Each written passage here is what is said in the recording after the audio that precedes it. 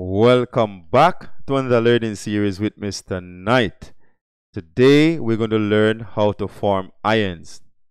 Within this lesson, I am going to focus on monatomic ions, which are ions that are formed from one atom.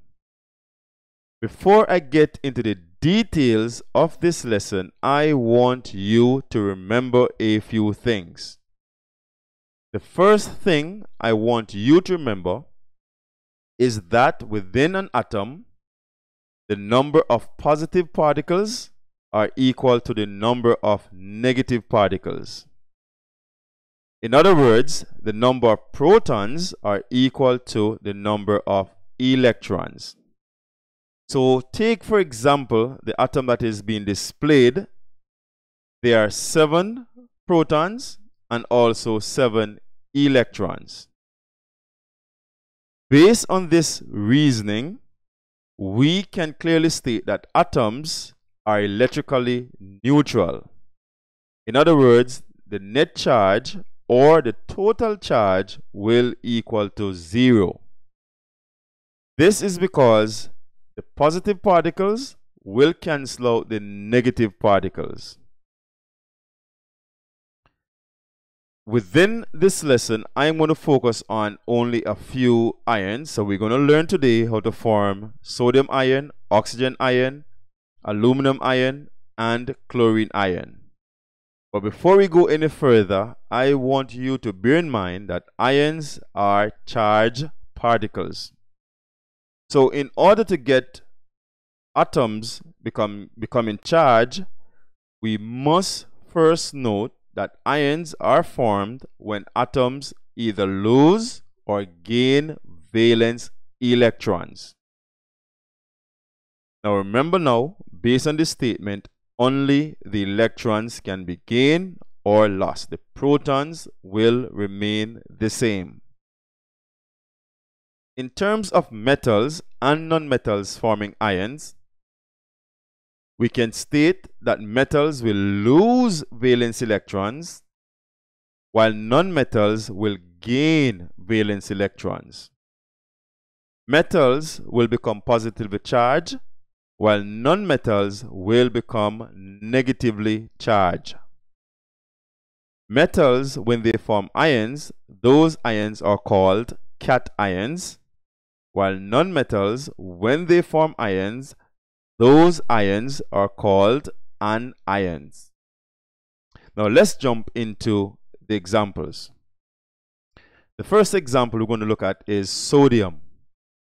Sodium has 11 electrons.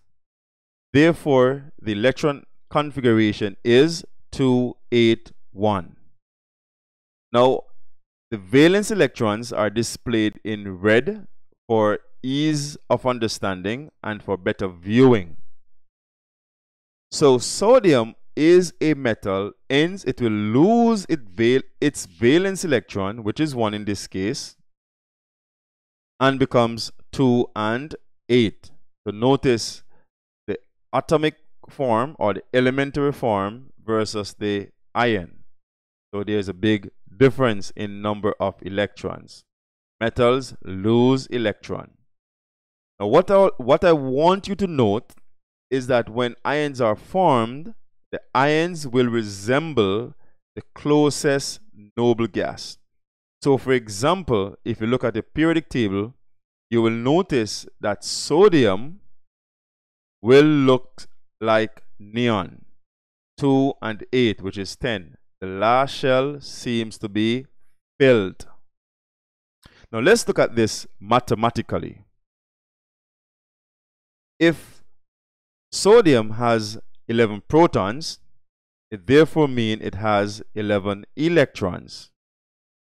11 positive plus 11 negative will give you 0. So therefore the charge on the atom in its elementary state is equal to 0.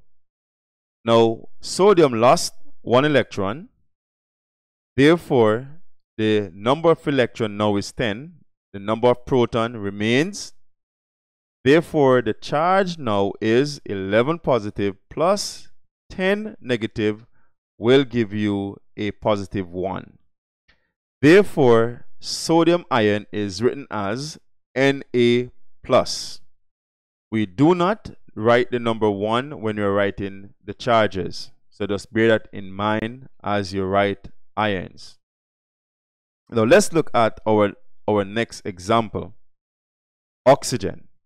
Oxygen has 8 electrons. Therefore, the electronic configuration is 2 and 6. Now this is a nonmetal. It will gain electrons. Now if you remember electronic configuration, this shell can hold a maximum of 8. So it can only gain 2 more. Now I put these that are gained in black so you get to see the difference between the electrons gained and those that were lost. Now this is now 8. So to fill this shell it requires 2. So therefore the new electronic configuration, which is the electronic configuration for the ion, is 2 and 8. Now note the difference. Let us calculate this mathematically. Oxygen in its elementary state has 8 protons and 8 electrons. So 8 positive plus 8 negative equals to 0. That means there is no charge on the natural atom. When it gains 2 electrons,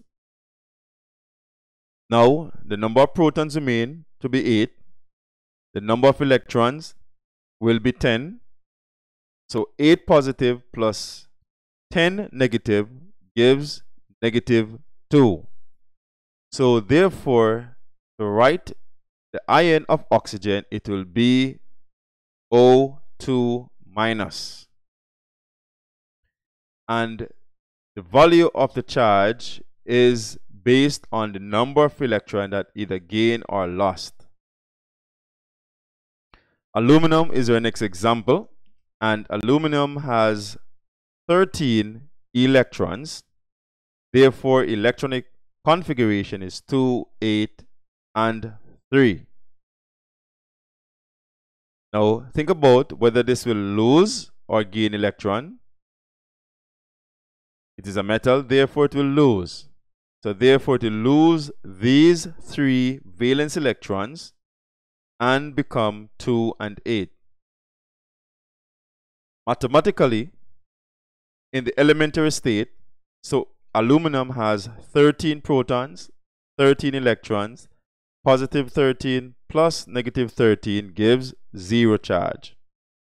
In the ion state, when it loses those 3 electrons, there are 13 protons and 10 electrons. Therefore, positive 13 plus negative 10 equals to 3. Therefore, the charge on aluminum will be Al3+. So it is positively charged, and it is 3 positive. Now let's look at our next example, which is chlorine. Chlorine has 17 electrons. So therefore, the electron configuration will be 2, 8, and 7. Will this gain or lose electron? Well, this will gain because it is a nonmetal, and so it will gain 1 electron. Notice the one in black. Gaining 1 electron, the new electron configuration will be 2, 8, 8. Mathematically, 17 protons, 17 electrons, positive 17 plus negative 17 gives 0.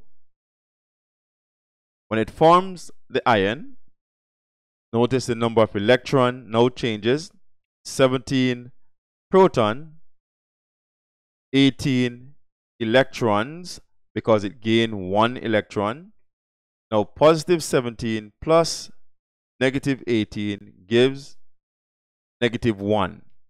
Therefore, the chlorine ion is written as Cl minus. Remember, you do not write the number 1. Now let's do something easy peasy lemon squeezy.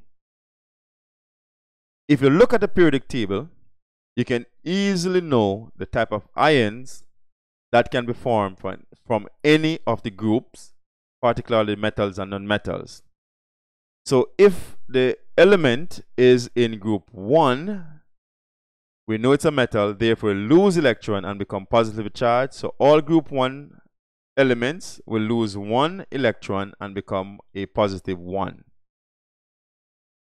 Group 2, they will lose 2 electrons and become positive 2 ions. Group 3, they will lose 3 electrons and become positively charged. In this case, it will be 3 positive. If it is in group 5, to make it 8, it gains 3. And once it gains 3 electrons, it will become negative 3. If it is in group 6, it will gain 2 electrons to become 8. So remember, 5 will gain 3, 6 will gain 2. And so if it gains 2 electrons, it will become negative 2.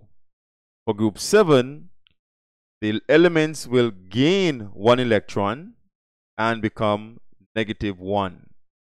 So easy way to remember: group 1, positive 1, group 2, positive 2, group 3, positive 3, group 5, gain 3, negative 3, group 6, gain 2, negative 2, group 7, gain 1, negative 1. Easy peasy lemon squeezy.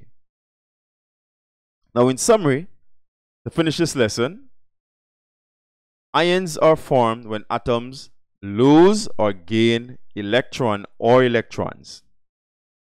The next point to note is that metals form positively charged ions by losing electrons.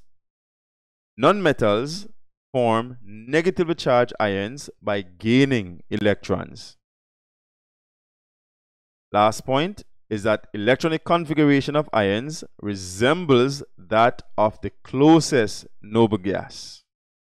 And now we're at the end of another learning series, and I hope to see you in the other lesson.